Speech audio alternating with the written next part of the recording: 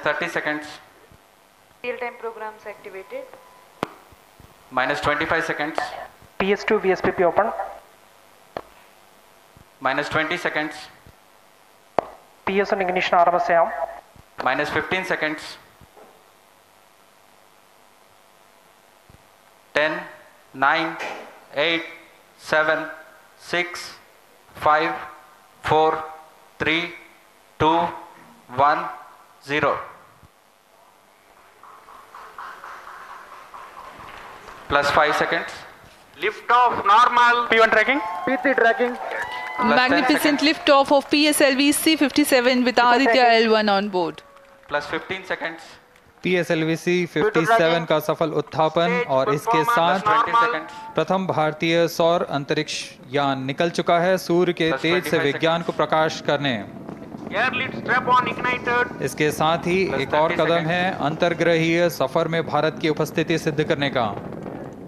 आप देख रहे हैं PSLV C-57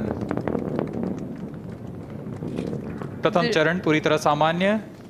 The rocket flying forth, following nominal trajectory and developing nominal thrust. The bright fumes against a clear midday sky.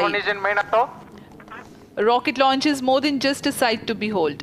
The roaring sound and the vibrations that we can feel here, adding to this, the thrill are just amazing.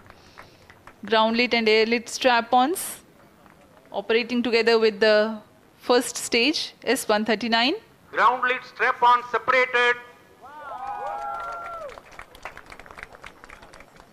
जैसा कि निर्धारित है ground lead strap on को separate कर दिया गया है और प्रथम चरण का निष्पादन सामान्य है। इस घटनाक्रम में अगला एयर लेड स्ट्रैप ऑन को यान से पृथक कर दिया जाएगा। Air lead strap on separated. जी हाँ, इसकी भी पुष्टि हो गई है। स्ट्रैप ऑन को सफलतापूर्वक पृथक कर दिया गया है। We are 100 seconds past the launch time. The ground lit and air lit strap-ons have been separated. S-139 motor still thrusting. S-139 110 second के प्रज्वलन काल के पश्चात उसे भी पृथक कर दिया गया है। Plus 2 minutes. द्वितीय चरण जो कि तरल नोदक पर आधारित चरण है, इसका प्रज्वलन शुरू हो चुका है और वर्तमान में प्रणोद उत्पन्न कर रहा है।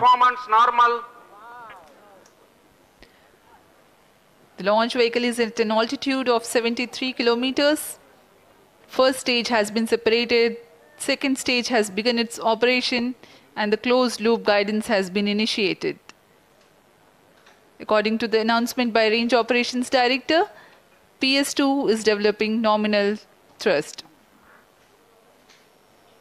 PS2 41 टन के तरल नोदक पर आधारित चरण है। इसमें विकास इंजन द्वारा